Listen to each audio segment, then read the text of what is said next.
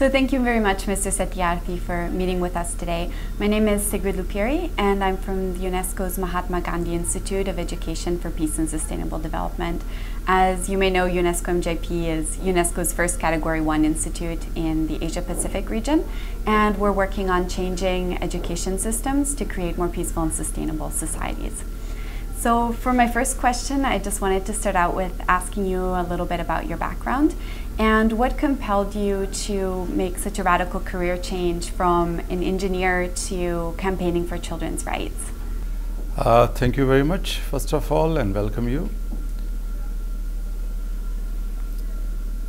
The very first day of my schooling was a spark to understand this issue of children who are out of school and children who are enslaved and working as child laborers. I saw a boy of my age sitting outside the school. He was a cobbler, and when I was entering the very first day, I encountered with him, and I could not understand why he's sitting outside and all of us are going to school with new uniforms, new books and new dreams and aspirations. I asked my teachers, my headmaster, my family members. Everybody had replied, oh, they are poor children and that's why they are not in school. One day I gathered all my courage and went straight to the father of the boy, who was also working and sitting alongside the boy. I was 5 or 6 years old, and so was the boy. And I asked his father that, sir, why don't you send your son to school? So he looked at me as it was such a tough question.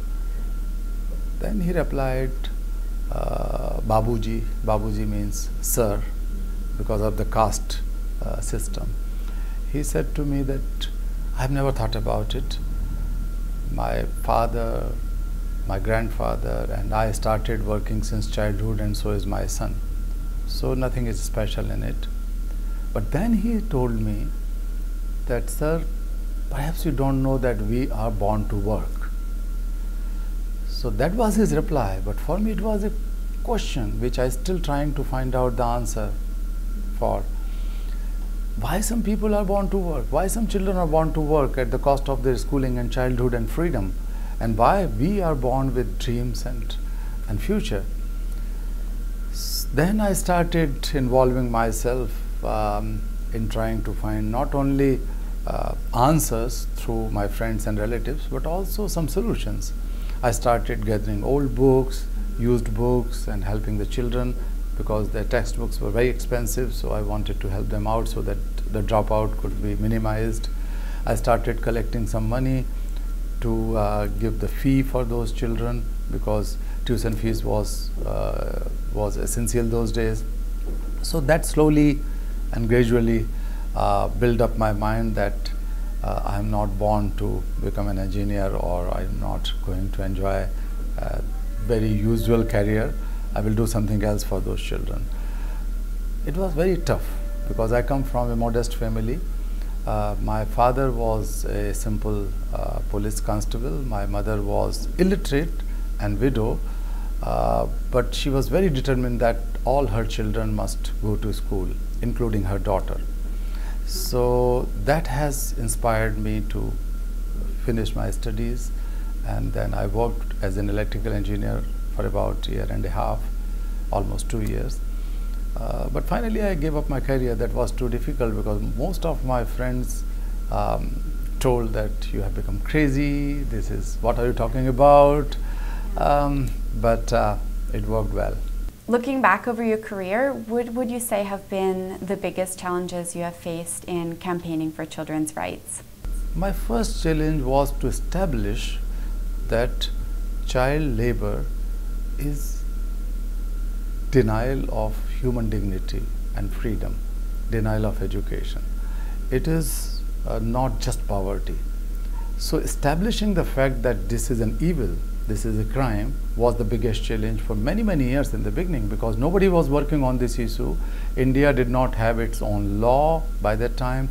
There was no single piece of research, nothing, no knowledge about it to learn from in my country. So it was very hard to establish this fact and then to challenge it.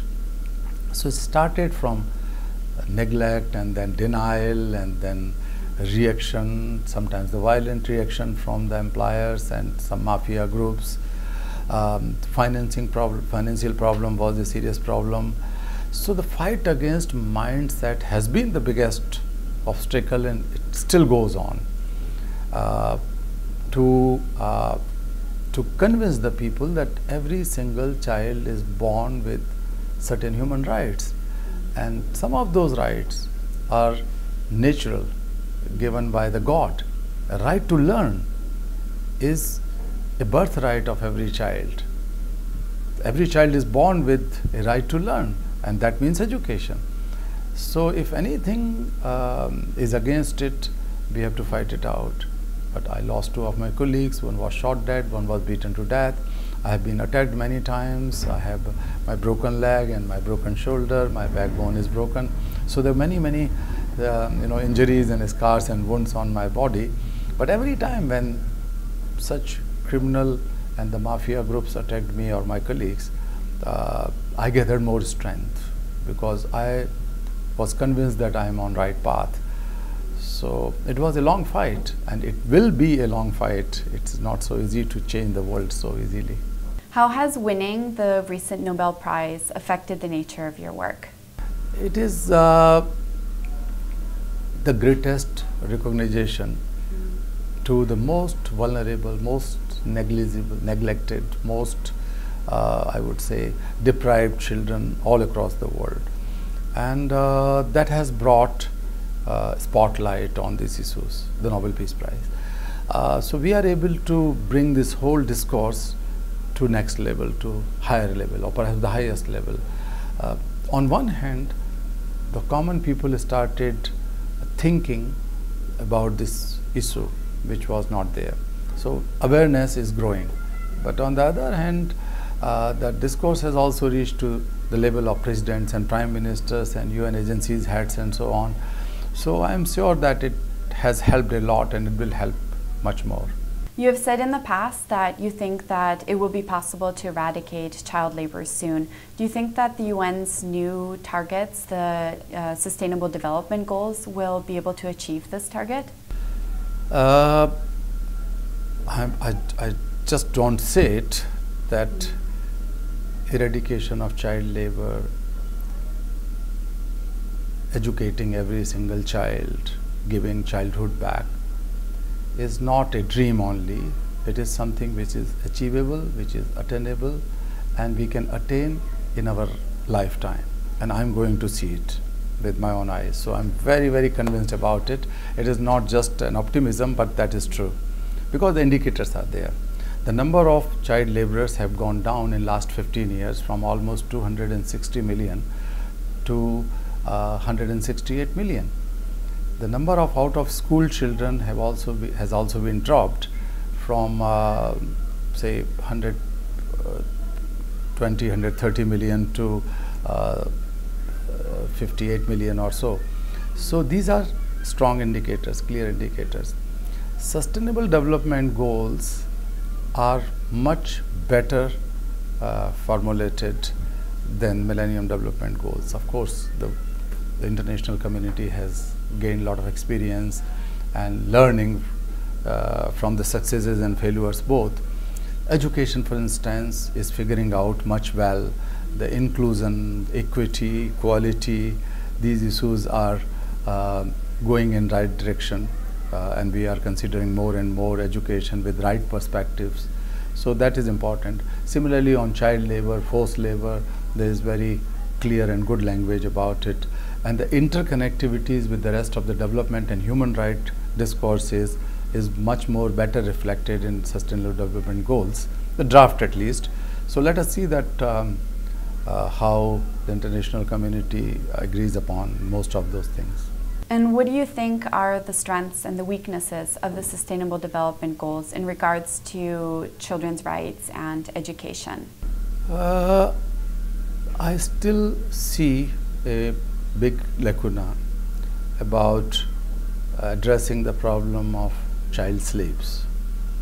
The number of child laborers, as I said, has gone down, but the number of child slaves globally is stable. It is stagnated. according to ILO itself, 5.5 million children are the victims of child forced labor or child slavery. And that number, in my opinion, has gone up. It did not go down. And if we keep on ignoring this, I would say the most heinous crime against human civilization, child slavery, then we are not going to achieve many of those things to call ourselves more developed and advanced and educated and civilized, cultured. So child slavery must have no place in our society, and that is not mentioned at all. So I have been in contact with several governments, but also with UN Secretary General, and he in principle agreed that it would be incorporated. So we want a very clear and explicit language for abolition of child slavery in the development agenda, and we cannot simply ignore it. So that's one. And the second thing is that however, there is different places where the interconnectivity could be interpreted in such a way, but it would be better that we should have more clear indication that how we can go for more coordinated approach in dealing with the issues of children. Like violence against children is there, child labor is there, forced labor is there, education is there. So how these goals, which are affecting the lives of hundreds of millions of children in the coming 15 years, could be seen and could be addressed in more holistic manner, in most coordinated manner. Do you think education is enough to end child labor? And if not, what do you think needs to change in current education systems in order to achieve this goal? Of course, education is a cornerstone. Education is a cross-cutting issue for most of the development goals. Child labor is definitely one of them. We cannot think of eradication of child labor without ensuring good quality, free education as a fundamental human right for every single child. That is very clear, because education is a preventive tool as well as the rehabilitative measure on child labor issues. But it cannot work alone, let me tell you. The enforcement is one part. So the government should enact good laws and enforce them with the priority and urgency and professionalism. So enforcement is one part. Another important area is the corporate social responsibility. In the globalized world, the economies are being more depending on the corporate sector, and the corporate sector is depending much more on the supply chain and value chain and the production chain. So how to ensure that no child is involved as child laborer in any of those production activities or supply chains, that has to be ascertained. That cannot come only through education. So we have to work on several aspects: enforcement, education, and corporate responsibility to address the problem of child labor, beside many other things. What do you think can be done to better incorporate children's voices into policy-making processes around the world today? Well, this is an agreed principle that the children themselves should be given platforms and voices for their own issues. Child participation is one of the core principles of UNCRC. So we have to devise methods. For instance, how we can involve the civil society organizations who are directly working with the children, child centers, child-related activities, where they can try to work with the children and get their voices incorporated. So that's one way. We can involve teachers also worldwide. So through the teachers organizations and teachers associations, the voices of children and their own demands and their aspirations for the future development could be gathered through them. Then communities, there are community institutions where the child participation could be ascertained in gathering the voices of children and feed them to the development agenda. So through various institutional framework which are available, because the time is very short, and in such cases we have to use the existing institutional frameworks rather than creating new ones, which is very, very difficult. There are some youth organizations globally. They should also be contacted. The student unions are there in high schools and in adolescent places, so they could also be contacted. So these are some ways where we can bring the voices of children. And as a final question, I wanted to ask you, what advice would you give young people today who want to pursue a career as social activists and who want to make an impact upon the world? Well, this is an area where a lot of genuine and urgent attention has to be given. What I see worldwide, which I also mentioned in my Nobel acceptance speech, that I have a fear which I foresee in the coming many years, coming 10-20 years, that the intolerance and impatience among young people is growing very fast. It is widening and it's deepening. They don't want to listen, they want to react first. Also because of the growing ethnical and communal sentiments, the young people are reacting quickly about it. They are not so tolerant. What we have seen after the so-called Arab Spring in most of those countries, the young people are not really satisfied. One reason I think that we as global community have not been able to ascertain the security of their future and career. Secondly, we also fail to inculcate the values of global citizenship among young people, the values of non-violence, the values of peace. They are lacking among young people because systematic and deliberate efforts have not been made. Investment has not been made towards that direction, and that's why I am a big supporter of your institute, which is trying to inculcate those values among young people, and that is very, very needed, very timely to address this problem. But we have to find more innovative ways that how we can involve the young people. I would say that in spite of all these intolerance and the violent attitude which is growing fast, most of the young people still are very idealistic. They are really looking for a better life for themselves and better life for the community and the world. We have to identify those people. We should give them voices, the voices of non-violence and for peace, voices for global citizenship.